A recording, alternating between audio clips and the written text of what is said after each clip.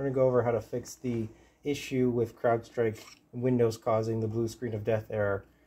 When you get the error, you're going to click into the enter recovery mode, which I'm already in on this PC.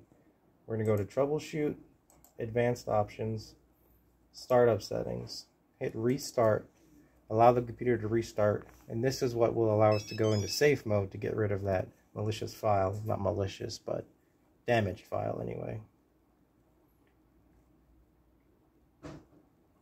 So we want to hit option 4, enable safe mode, and this will boot straight into safe mode for us.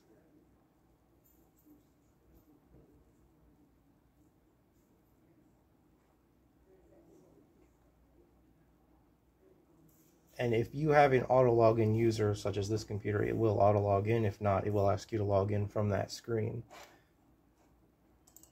Now, I've actually saved the file path on a flash drive because I've had to do this a bunch of times. We're going to navigate to C drive, Windows, System 32,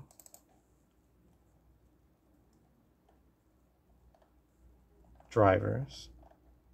There it is, CrowdStrike. And you'll need to be an admin to do this.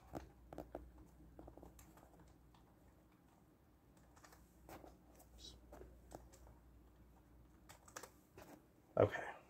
So the file we need, and you can search for it right here, is going to be C-50-291. Now this computer has actually already been fixed, so I've kind of recreated it by saving a generic text document with that exact name here.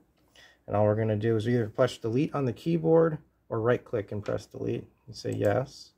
Now I've noticed the file doesn't actually disappear right away, so if I hit the X here and I re-enter the file name just to verify that it's actually gone, and it is gone.